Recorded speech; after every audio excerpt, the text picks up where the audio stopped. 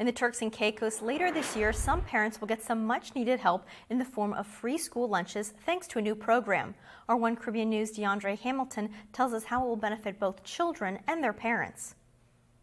Starting September 2023, some parents in the Turks and Caicos will see financial ease as several students across the islands will be getting free school lunches. The announcement was made by Minister of Education Rachel Taylor at a recent joint press conference held with Premier Washington Mizik.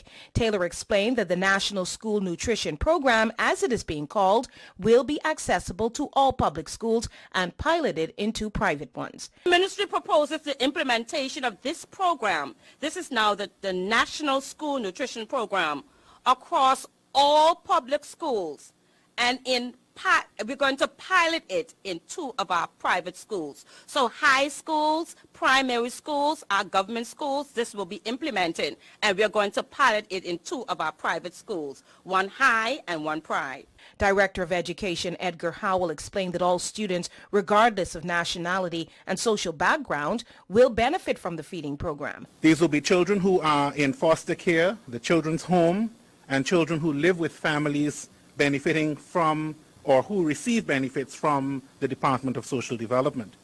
Children whose parents are deemed to be below the poverty line. Children who, based on observation of teachers, guidance counselors, and their school administrators, do not bring a packed lunch or have money to purchase a meal at school. And children who have consistently demonstrated they do not have access to a balanced meal or to a nutritious lunch or snack. The long-awaited school feeding program is great news for parents as groceries in the TCI went up 38% in 2022. Any assistance with food bills at this time, especially guaranteed lunches for children, will help all families. DeAndre Hamilton reporting.